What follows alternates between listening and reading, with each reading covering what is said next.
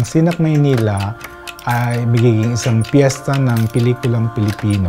Ang gusto natin mangyari, pag nanood sila ng Sinag Maynila, manunod tayong magagandang Filipino films. At itong mga pelikula na ito, pang-international.